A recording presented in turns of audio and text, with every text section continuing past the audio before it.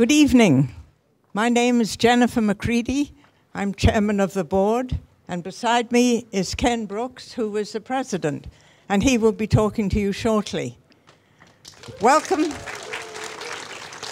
Welcome to the 45th Mill Valley Film Festival. We are all here having suffered 2 years of COVID and everything under the sun. So it's really wonderful to see you, and thank you for coming out. There's a huge array of wonderful films. The difficulty, of course, is going to be what to see. There'll be murder and mystery and romance and adventure, and you will have a wonderful, wonderful evening, and I'll be there with you. Thank you. And this is Ken Broad. Hello. Thank you all for coming. This is my favorite time of year. I'm sure it is for many of you as well, because of the festival. The one thing I wanted to bring attention to today is the theater that we're in, which was built in 1929 and has been under the control of Cinemark as the main tenant for 44 years. There's 1 more year left on the lease, and then it reverts to CFI control and ownership. So, and as you can tell, Cinemark has really not spent a lot of money on upkeep. So that's one of the things I'm really looking forward to. So less than a year, next September 1st, we take full control of the theater. So you'll be seeing the changes and hearing a lot more about that to come. For now, though, we'd just like to introduce Zoe Elton, Director of Programming for the festival, and she will introduce the cast, director, and everything else about what's to come. Thank you so much. Thank you.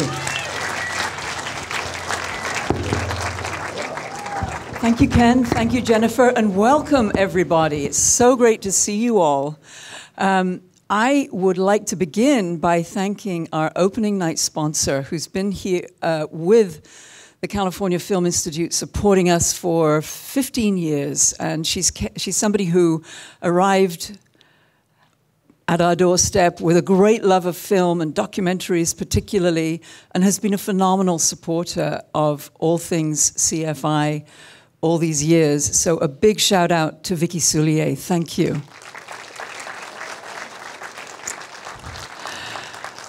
And I know that a lot of you are members, and I would say over the last couple of years particularly, it's been so important for us to know that we have you, our membership community, really supporting the work that we do, supporting the mission of CFI and Mill Valley Film Festival.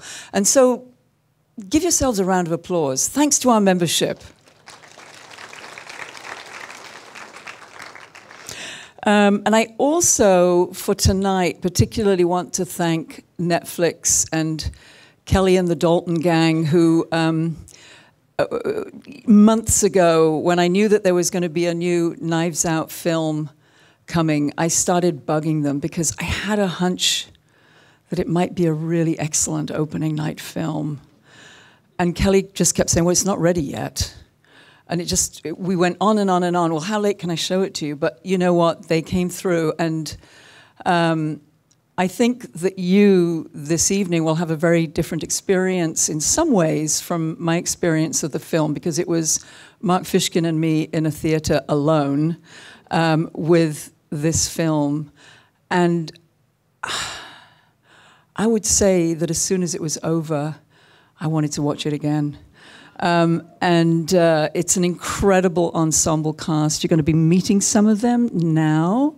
We're going to talk for a little bit before you see the film, but I know that you're anxious to see the film. So let me bring up our guests. First of all, producer Ram Bergman. Ram. Great. And actors, Kate Hudson, Leslie Odom Jr., Kathryn Hahn. Woo!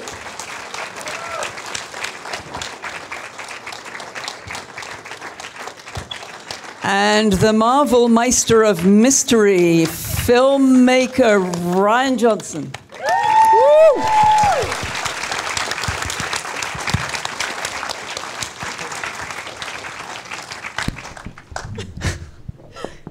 And now we will sing the national anthem. Yeah, here. Come up here. Yeah, yeah. Okay. Let's get everyone lined up here. I want you all to Kathryn, find your line. Okay. Sorry. Now the question It's much is, funnier up here. I can. Do you want me to take it? I'm going to have you guys be in the light, and I'm just going to stand over here because you got to do that. So, a question for the actors. Start with you. For once. Well, exactly. This is how it goes in Mill Valley. Do you remember where you were and what your first reaction was when you received and read this screenplay?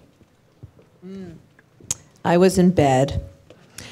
I remember having the sensation that I had watching the first Knives Out, which was, as I was turning the page, I kept thinking, how is he going to pull this off? How is he going to pull this off? How is he going to pull this off? And as I get deeper and deeper into the reading of it, the delight and awe I felt that he was pulling it off was just overwhelming. Like, he just is such a fair and just writer and filmmaker that it just felt so satisfying.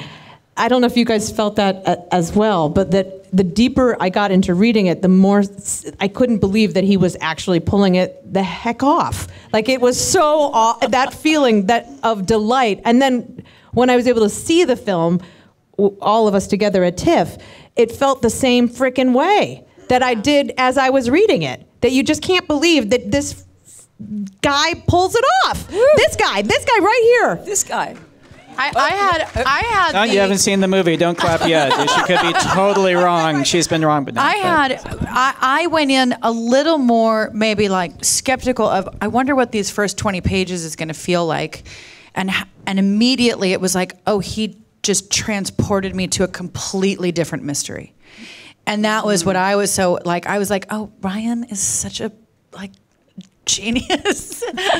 And that was what sat with me. And then, of course, seeing all these like deliciously terrible characters, it sort of has the thread of the last one with a totally different, completely different experience. Yeah. Yeah. Which then I had the same thing at TIFF where I was like, okay, and then there it was. It was like, ooh. This is good. That's right. It's really good. Where were you? I was at home. Okay. I was also in bed. No, I'm kidding. I wasn't in bed. But it's a more intriguing start. I had a Zoom with the genius, with the maestro, and if you can believe it, he's so kind and warm, and so he was just. You're not going to feel it when you watch it, but he was like there's not a ton for Lionel to do, and so I just don't want you to get. Oh well, I don't think I'm giving anything away. No spoilers. No spoilers. Yeah, he dies very early in the movie, so it's not a spoiler at all. It's not a. It is one of the only black characters, and so he's. He didn't want me to worry about that anyway. He said I'm still sort of conceptualizing this character, but he was taking care of me even before I read the script.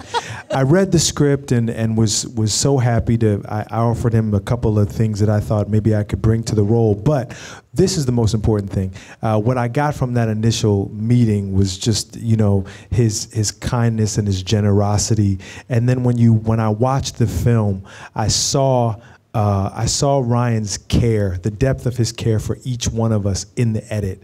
He really valued each one of this. It's a murderer's row, as it were, and he really takes just such great care with each one of us in the final showing. And Ram, you were a producer on the first Knives Out. How did you get involved with this one? Did you take much persuasion? You want to come into the light, producer? Yeah, come into the light. We've been working together for almost 20 years. Right. So. Yeah. I'm the luckiest human being in the world. Yeah. That's sweet. Yeah, Ram kept us, under control. We were a very rowdy crew, cast of characters, and this was the guy who was like, calm down. We're going to get through this, all of us alive. That seems kind of ironic with all of you alive. Ryan, obviously, you've created an amazing group of people here. This is definitely a cast to die for. And when you write a murder mystery, do you, because you're obviously getting quite good at it, do you know who done it from the minute you start writing?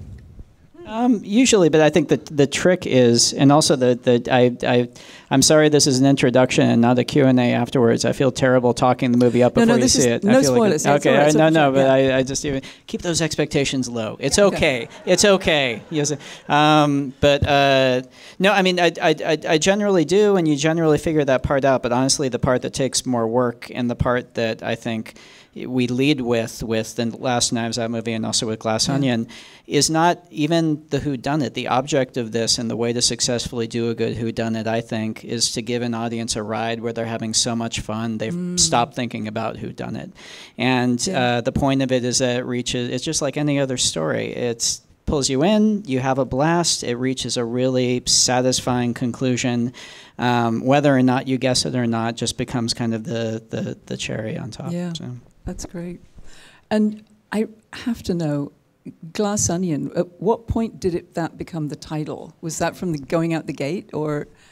I started writing it, and it was, and you'll see when you watch it in a few minutes. But there's a thing in it of like, okay, this character Miles Braun, who Edward plays, has like a mansion, and I thought, okay, there's a metaphor of like this layered glass thing, and like, is it glass palace? Is it glass? And I literally took out my phone and opened the music app and just searched the word glass and thought, what songs have glass in them? And because I'm a big Beatles fan, Glass Onion was the first thing that popped up. Oh, wow. Can we call it Glass Onion?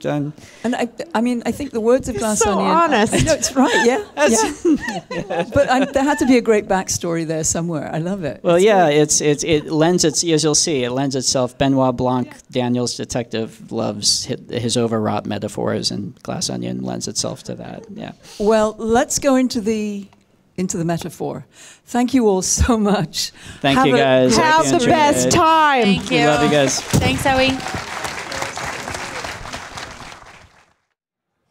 And now, please welcome our moderator, Pete Docter, and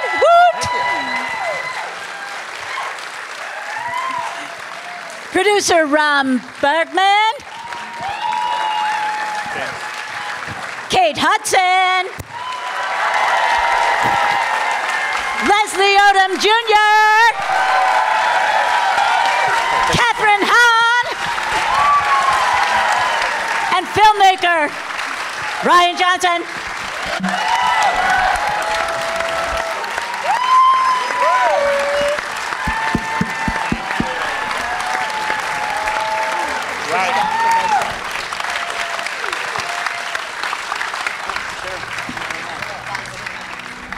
I'm so sorry you guys didn't like it. Yeah, no, wasn't that a fantastic movie? So cool. Yeah. I mean, I feel like the movie is so fun, so clever. It's a lot like that box that gets sent to everybody. That's a clever working of all sorts of mechanics. I want to just start with you, Ryan. What is the first element that got you going on the film? What was the thing that sort of first locked in?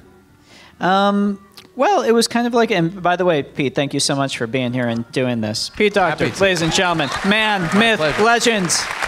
And thank you guys for coming out. I'm so happy to I'm glad they gave me the tall chair because I'm I was going to say, I wanted you to feel secure. Yeah, you needed it. Well, after when we made the first Knives Out movie, we were immediately thinking, boy, it'd be fun to make more of these if this catches on. And when the first one did well, immediately I started sitting down and writing it. And I mean, part of it was knowing that I didn't want to do a sequel to the first one. I wanted to make the equivalent of a new Agatha Christie Poirot novel. And so a whole new cast, a whole new idea, a whole new tone, a whole new deal. And so I'm a very big fan of The Last of Sheila, which is a a murder mystery fans know it, but it's less known. It's a movie that Stephen Sondheim wrote with Anthony Perkins, and it has the most 70s cast of all time. But it's an incredible, fun 70s whodunit that's set it's like a murder mystery game that James Caan plays this character who does this murder mystery game. No, it's not James Caan. It's James Coburn. James Coburn, sorry. Does this character who does a murder mystery game for his friend, and it's set in like a tropical locale. I'm also a big fan of Evil Under the Sun, the version with Ustinov in it. And so the notion of doing a tropical thing just seemed like, oh, this would be a fun thing to differentiate from the first one, and yeah, that was. So that was the beginnings of the setting. There was a setting, and then some ideas about the structure of it, and kind of the big structural conceit of it were the other big thing. The notion of, can you tell a story and then kind of do this thing at the midpoint where you revisit it and give a new perspective, and can you make that work in the context of a murder mystery? That seemed fun. I mean, whodunits are famous for the plot machinations, but the characters are so great. And I'm curious where that starts, what was scripted, and then what did the actors bring to the individual parts, if you want. Oh, there was no script. These guys just riffed. It was just kind of a series of emotion ball games, and it just kind of emerged. Yeah, no, you read the script, and then you get these guys, and that's... Yeah, what happens between, you've read the script, and then you show up on the stage, what happens between that time?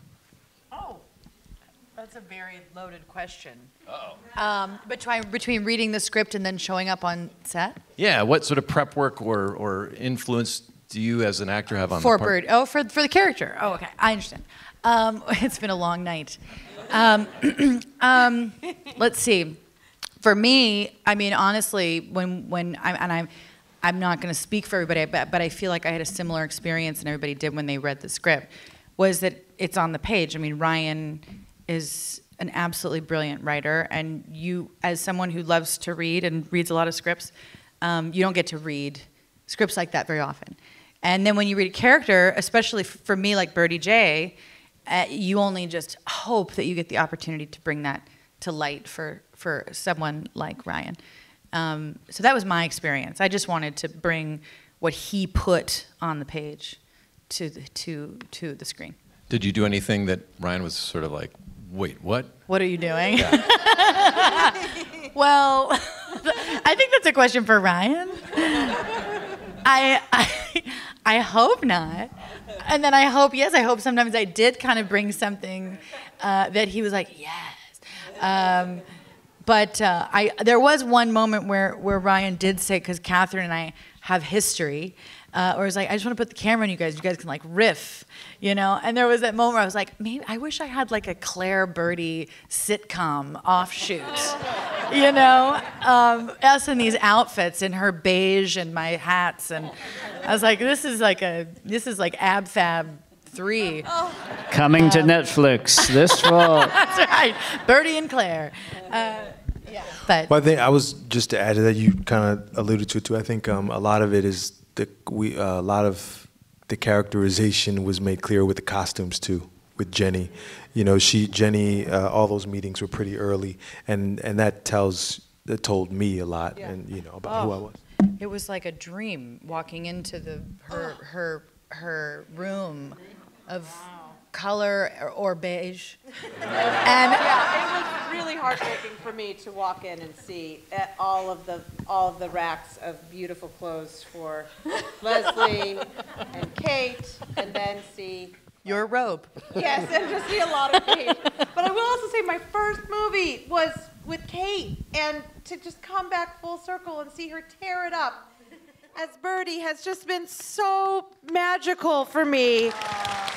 It's like, was so gorgeous. So this is a special one for me, for sure. Like, really beautiful. And I would be in that ab fab with you any second. So what's it like on a Rian Johnson set? It is terrifying. He is such a no, it is. It's so lonely. He separates everyone. No, it is the gentlest, most fun, like most ensemble. Like, I think we come from the theater. I can safely say that. And so there is a feeling of, definitely on this, felt like there was a solid backstage and then the set, which was like the stage. And so we were all literally backstage together, hanging out. And then we would be called to the stage, AKA the set. And then we would go back to, so it really felt like we were doing. Yeah, except in Greece. In Greece. Yeah. But it really half of us were in like Hydra. Yes. But it was like, it felt like we made this like crazy, beautiful little ensemble. Like that we just, because of Rian and his knack for just knowing what a good soul is, and for Ram, and who just also Daniel Craig, who just set a tone of like just being a decent person. Yeah. We just were able to just make this beautiful, playful atmosphere where we were all able to just make fools of ourselves and then rein it back in, and then it just felt just really a safe container. I think too, Rian has a very particular laugh, right?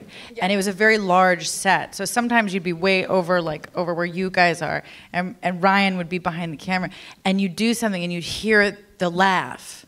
And like it was like a cozy blanket going over you. You were like, oh, he's happy. So, Ram, when the actors are called to the set, who is the last one to show up? Oh, Pete, Terrible, why are you gonna question. do us dirty like that? All right, you No don't have to comment. answer that. Terrible. Why are you gonna do Kathryn dirty like that? It's not fair.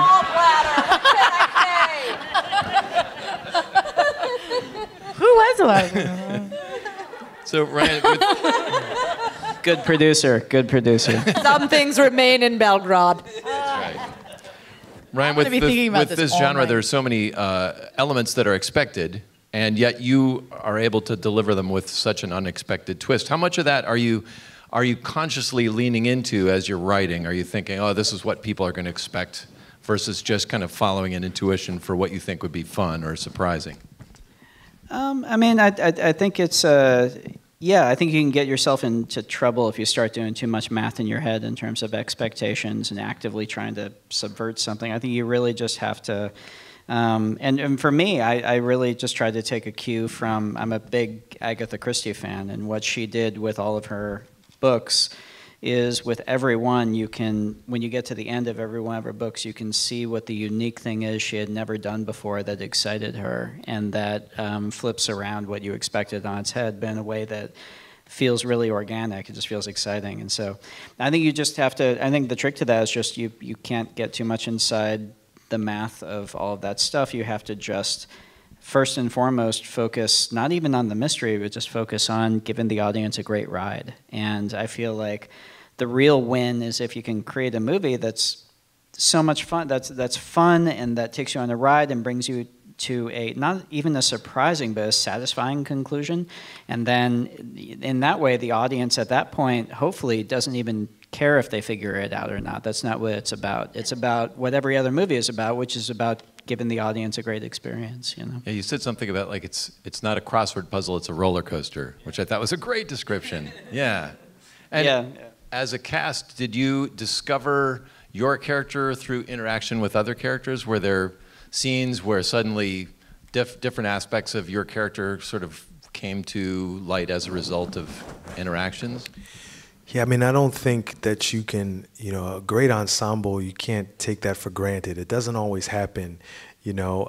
I think if you're invited to a party that, you know, Rian Johnson is planning, you go, because like Kathryn And you said, know great ensembles. Yeah, I mean, you know, but like Kathryn said, he has a knack of, you know, putting certain kind of souls together that are going to find it. But yeah, I think those first couple weeks of shooting is, yeah, you know, I remember being on the dock, you know, and kind of just like, yeah, just trying to feel each other out. Okay, that's what you know, who am I within this thing? And yeah, how do I add to it? How do I support the work of the actors that are around me? Yeah, the doc was really interesting. It's funny, we haven't really talked about that, but you bringing that up, it was kind of that first, we'd done some rehearsals, we'd done our screen tests and hair and makeup tests and stuff. So we'd felt all of our characters individually, but that was really like our introduction to each other as our characters. And it was hilarious. I mean, it was like every entrance was like another like, oh, this is the best. Claire, Duke. I mean, it was, Duke. I mean, and we did. We kind of like felt each other in those couple days. And Ethan Hawke, I mean, come on. That was like the best. He started us off kind of with, and it was the like, 90s what? teen was in like me the was priest really who, like- excited. He did. He He was like the blessed priest us. who blessed it. I think Oh, he it was delivered a the blessing best. at the end of the day. It was like, go forth and have a good shoot. And he We were like- disappeared. He was like, Yeah, vanished like his character and was never seen again. Yeah. but it was great from our perspective, and then honestly, because Ryan didn't show it to us until we were at TIFF in Toronto, so we all saw it for the first time with an audience of, what was it, 1,700 people, which is like terrifying, and but that scene, I had the same feeling, where I was like seeing everybody now on the screen for the first time, but it was like. I would hope that how people feel watching the movie, which is they can't wait to see it again. It's like very rare that you're in a film experience where you're in it and you just can't wait to see it again. I mean, that just literally maybe happens once or twice in a career.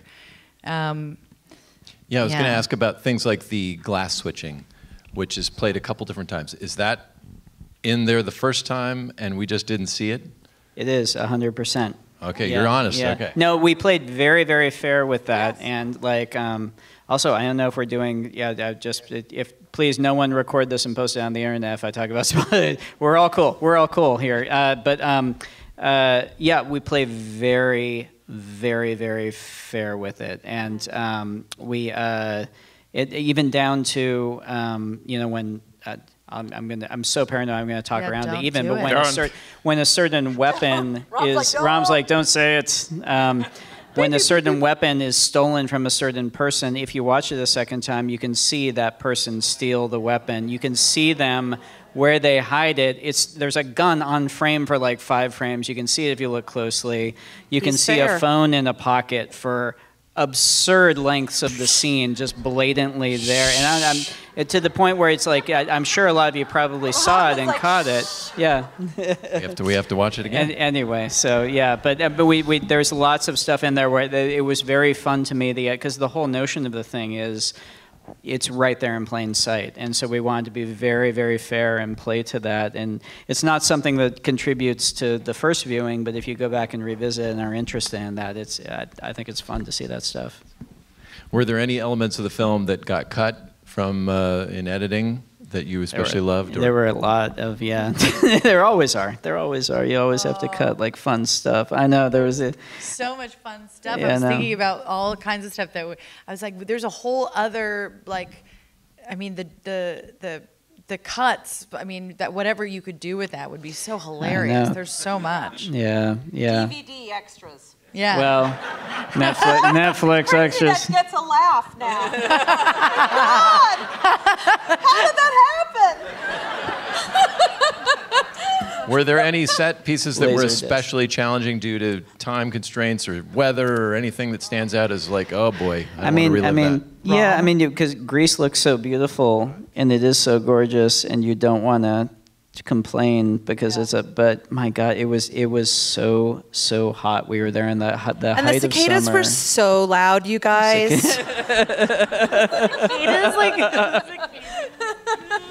so annoying sometimes. It was gorgeous. Yeah, it was beautiful. It was fantastic, but it was really hot. And the wind. Oh, your hat. So we had one scene. It was like this delicate, emotional scene where Kate is like talking about like how, she used to have this dynamic with Edward and she's getting into it. And the wind kept picking up. She's wearing this huge hat and it just turned into a sail. And every take it'd be like, woof, it was gone. It was like. That is true. The whole time. It really was. The wind really was crazy up there. So what about the last scene of the destruction of everything? How much of that was real happening there on set versus post? Like, can you talk just about the end, the climactic ending? Oh, the smashing was you guys smashed some shit. We smashed a lot. Oh of yeah, and we knew, because we'd spent so much time shooting with those glass pieces. Like everybody had one picked. I'm gonna break that one. I'm gonna get that guy. That's the one I'm gonna break. That's mine. And then we had one actor, I won't say who it was, who broke a real one. Remember that one?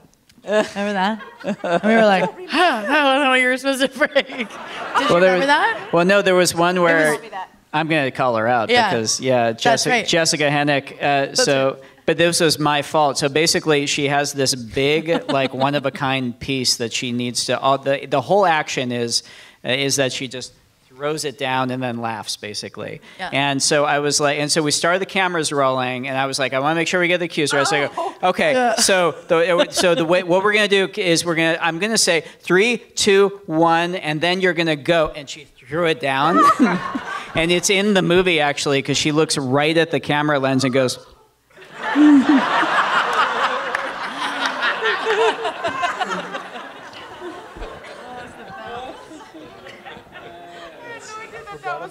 It was really fun. That was fun. It was as fun as it looked. Very cathartic. Yeah.